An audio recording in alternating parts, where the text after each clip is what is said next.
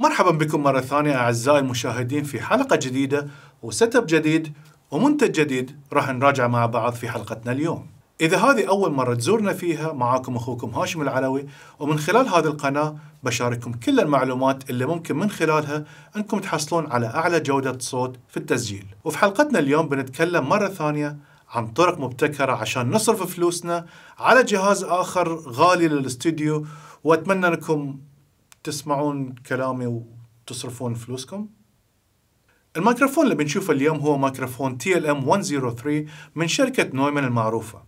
وقبل لا نبتدي الحلقة لا تنسون تعطونا زر اللايك اللطيف وتشتركون في القناة عشان توصلكم كل الحلقات الجديدة أولا بأول. وخلونا الحين نبتدي الحلقة.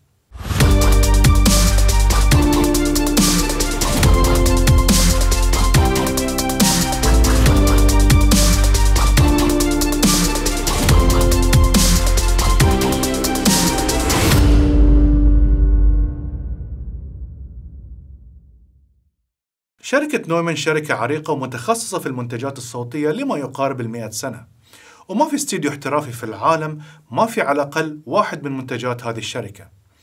يعني شركة بهالعمر أكيد راح تعطينا منتجات عالية الجودة، صح؟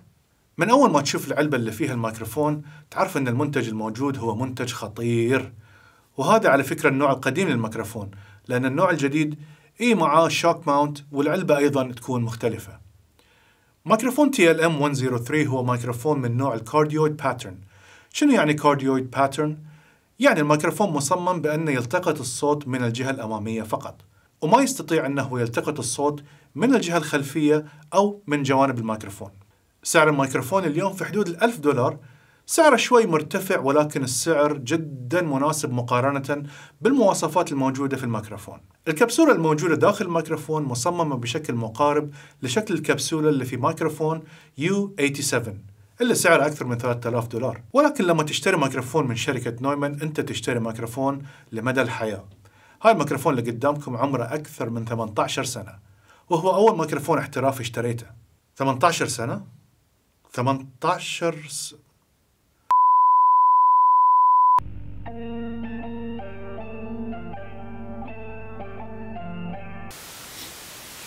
مستوى الترددات اللي يغطيها الميكروفون هي ما بين 20 هرتز إلى 20 كيلو هرتز، والاستخدام الأفضل له هو لتسجيل الصوت البشري وصوت الآلات الموسيقية مثل الكمانجات على سبيل المثال. الميكروفون أيضا يعطينا شوية بوست أو زيادة في الترددات اللي بين 6000 و 15000 هرتز عشان يخلي صوت المغني يبين أكثر في المكس وقت تسجيل الفرقة على سبيل المثال. طبعا دائما بيكون في عملية تعديل للإي كيو بعد التسجيل، فخلوا هاي المعلومة في بالكم لما تشتغلون على المكس.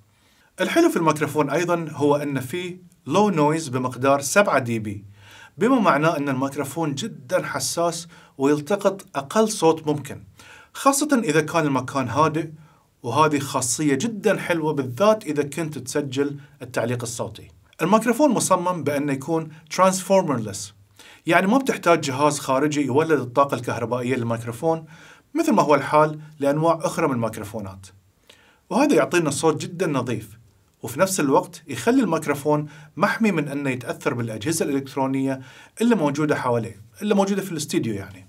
وصلة الميكروفون هي من نوع XLR، ولازم تتوصل إلى كرت صوت في هذا النوع من المدخل. للأسف الميكروفون لا يمكن تركيبه لجهاز الكمبيوتر مباشرة عن طريق وصلة USB، لأنه يحتاج إلى فانتوم باور أو اللي هي البلس 48 فولتس. ال 48 فولتس هي عبارة عن وصلة كهربائية موجودة في كرت الصوت، واللي من خلالها توفر لنا الطاقة اللازمة للميكروفون دون الحاجة إلى مولد منفصل للكهرباء، مثل المولدات اللي نشوفها دائما مع ميكروفونات اللي من نوع التيوب مايكس. إذا حابين تتعرفون أكثر على آلية عمل الميكروفون بشكل عام راح أخلي الرابط في وصف الفيديو للدورة التدريبية المجانية عن أساسيات هندسة الصوت. في العلبة مع الميكروفون يكون معها هذه القطعة اللي تتركب فيه، ونقدر من خلالها أن احنا نركب الميكروفون على الستاند. تتركب بهذه الطريقة، ويمكن فتحها أيضا بهذه الطريقة. مثل ما قلت هذا النوع القديم من الميكروفون وما في معاه الشوك ماونت اللي يحميه من الحركة. ارتفاع الميكروفون تقريبا 13 سنتيمتر وعرضه 6 سنتيمتر، والميكروفون ثقيل يا شباب مو لعبة ترى يعني. وزنه تقريبا نص كيلو، فتأكد أنك تثبته على ستاند قوي عشان ما يطيح وينكسر وتشوف أحلامك تنكسر قدام عينك معاه ومستقبل كله يضيع. هذا حجم الميكروفون مقارنة بميكروفون نويمان KMS 105. ميكروفون آخر جدا رائع. خبروني تحت في التعليقات إذا حابين أسوي عليه ريفيو. إذا كنت تبحث عن ميكروفون يضيف على صوتك لون معين فهاي الميكروفون ما راح ينفعك. الصوت اللي يسجله هو صوت نظيف وأقرب للواقع، ولكن تقدر إنك مثلا تقرب من الميكروفون عشان تخلي تأثير البروكسيميتي إفكت يكون واضح أكثر ويكون صوتك فيه بيز أكثر. الميكروفون ما في أي خيارات أخرى لتغيير الصوت بأي شكل.